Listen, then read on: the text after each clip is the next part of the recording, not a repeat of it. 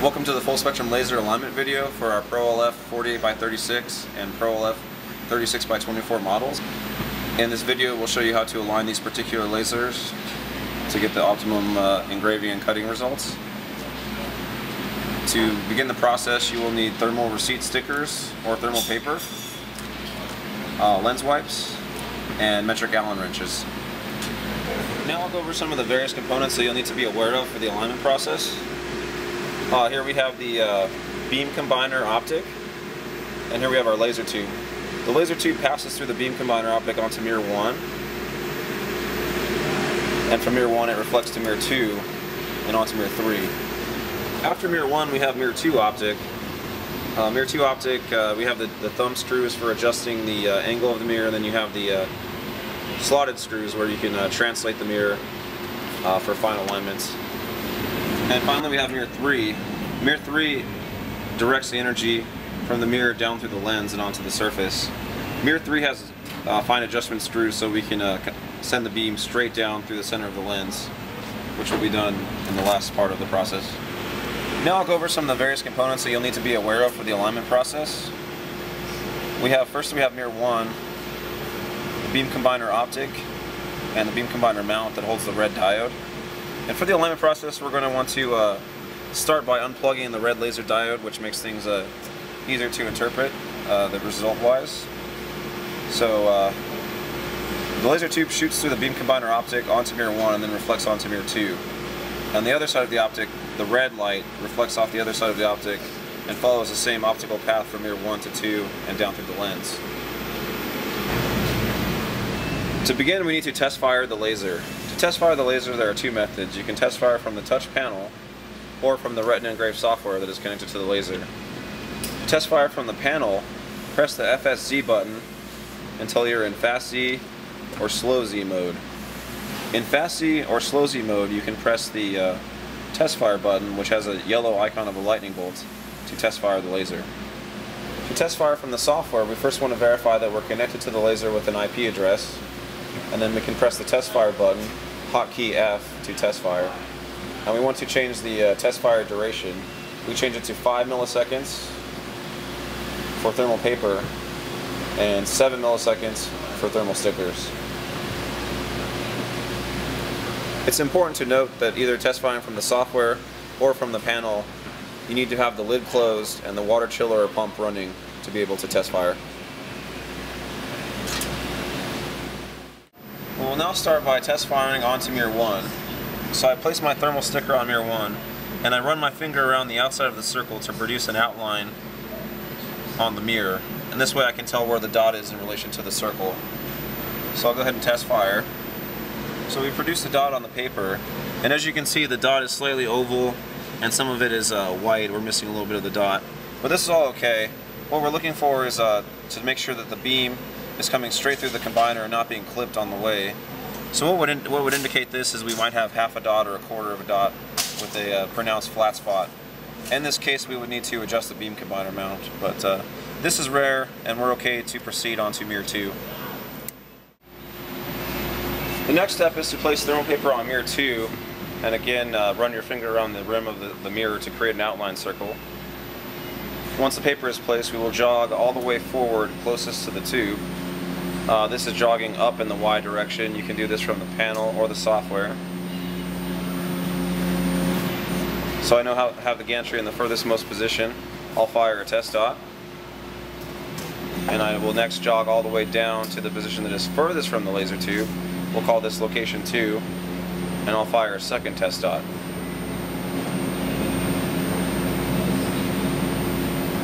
So I've now produced two test fire spots onto mirror 2. I have the upper spot, which was fired at the closest location to the tube, and the second spot, which is a little bit lower. This was fired in the furthest position from the tube. So as the gantry moves down, my dot, or my beam, is pointed down, so I need to align it upwards and bring the second dot into the first dot. And to do this, I will adjust the screws on the back of mirror 1. Mirror 1 affects the outcome that we see on mirror 2. And turning each of these 3 thumb screws will have a different effect on the alignment. So for instance, tightening this screw, turning it clockwise, will push on this corner of the mirror and cause the beam to tilt to the right. If we tighten this screw, it will push the top of the mirror, causing the beam to tilt down. And this one kind of has a combined effect of pushing the beam up and to the right. Basically, tightening the screw pushes on that particular corner of the mirror.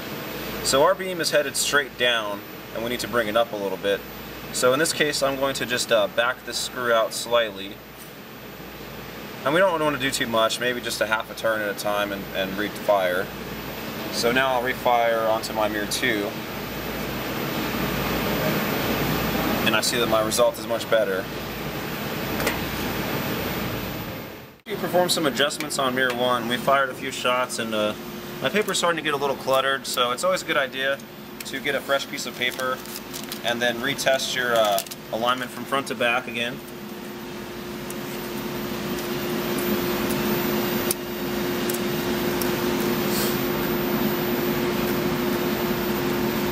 So I'll go ahead and fire 2 more shots here again.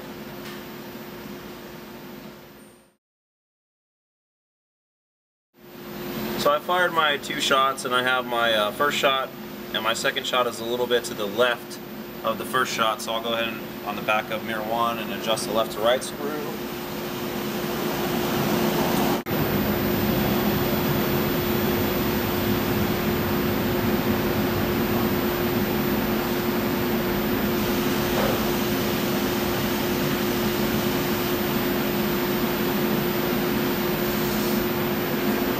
And so I think I'm pretty close.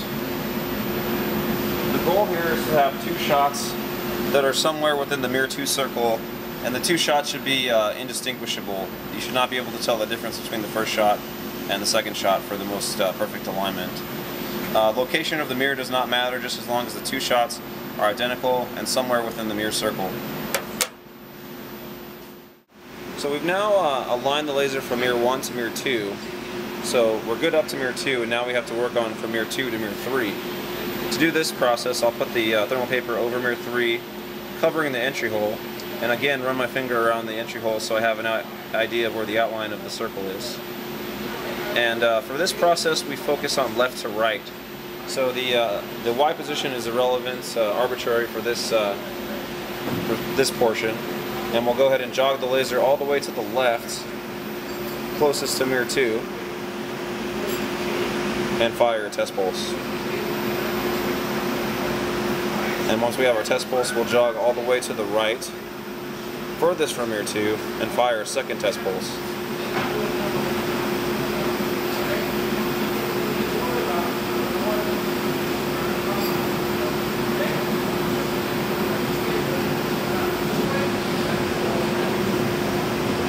So as you can see, I'm very grossly misaligned. I have my first test pulse hitting the somewhere near the middle of mirror 3, and my second test pulse is very low and to the left. To alleviate this, I need to adjust the screws on the back of mirror 2.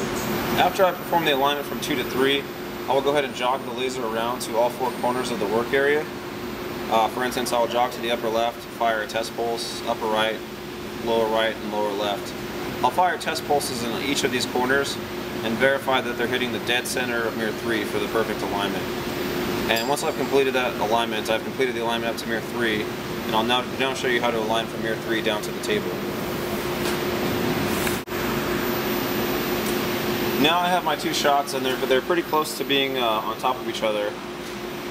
And this is good enough for most applications. To get the finest alignment and reduce beveled edges, we'd want to center this dot on mirror 3, so we'd want to be hitting, ideally we want to hit the dead center of mirror 3 in every corner of the bed area.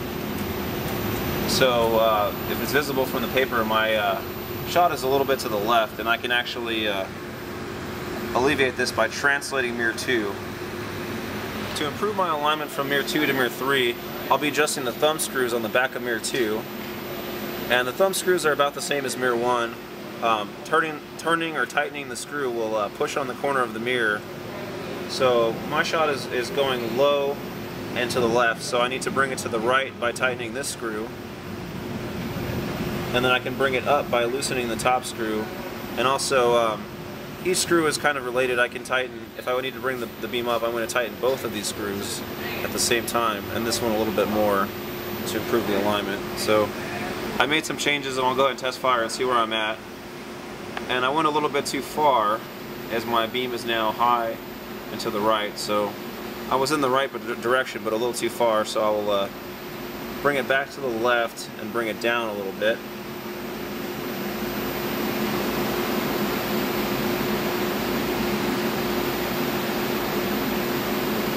Getting better.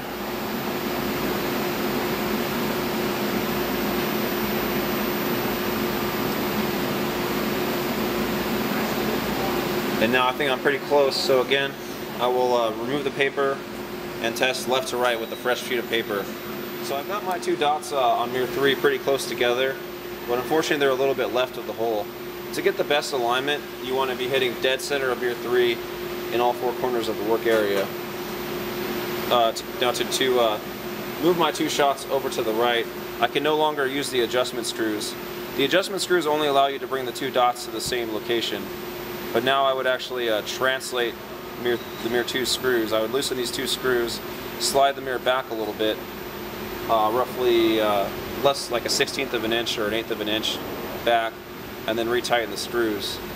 Now you run into some difficulties when you do this. As soon as you loosen the screws, the angle of the mirror will change ever so slightly, which will greatly alter the alignment that we just accomplished. So we basically would loosen the two screws, move it back a little bit, and then realign it to hit it dead center. So now we'll go ahead and plug back in the red dot pointer. We can do this by just finding the connection and plugging it back together. And we have the red dot pointer, which is shooting onto our paper now. To align the red dot pointer, we simply adjust these three screws on the back where it mounts to. And basically we want to adjust the red dot so that it matches the black dot we produced from test firing. So you can put your paper on mirror 3 and move it to the lower right position, and then simply turn these screws until the red dot matches your invisible black dot that you produced. So I fired a test pulse onto the paper, and I have my red dot on the paper, but it doesn't quite match exactly. So I'll be turning the alignment screws for the red dot pointer to change that. So I simply turn the screws, and then my red dot hits in the middle of the black dot, and it's now aligned. And you can verify this by jogging around in the bed and verify that it stays in roughly the same location. Now I've made some adjustment to the screws on mirror 3, and I can fire some test pulses to see how straight the beam is coming down onto the table. So I'll jog the table up by pressing Z up or page up in the software, and I'll bring the table so that my paper is close to the lens and fire a test pulse. And then I will jog the table down approximately 4 to 6 inches and fire a second test pulse. And what I'm looking for is the two test pulses are on top of each other, meaning the beam does not walk to the left or the right or up or down as I move down away from the lens. So to alleviate this, I adjust the screws on mirror 3. So after I made some adjustments on the mirror 3 screws, I want to verify that my beam is coming straight down, not walking, and that it's not clipping the inside of the air assist cone or the side of the lens. So it's important to know whether the beam is clipping or not. If I grossly misalign it, you can see as my red dot starts to go away that it's being clipped. And you'll notice this on the beam. You'll see half of a dot, or sometimes a small margin of a dot. Another way to test for this is to run a longer vector job with full power, and afterwards carefully feel the temperature of the cone to see if it's hot or increased in temperature. The cone should not be hot to the touch at all, otherwise you're losing some energy into the cone and need to redo your mirror 3 alignment. That's good. After you performed your alignment steps, you will now notice that you have an even power throughout the work area. And also, performing the mirror 3 alignment down to the table will allow us to have the best quality edges with the least amount of bevel.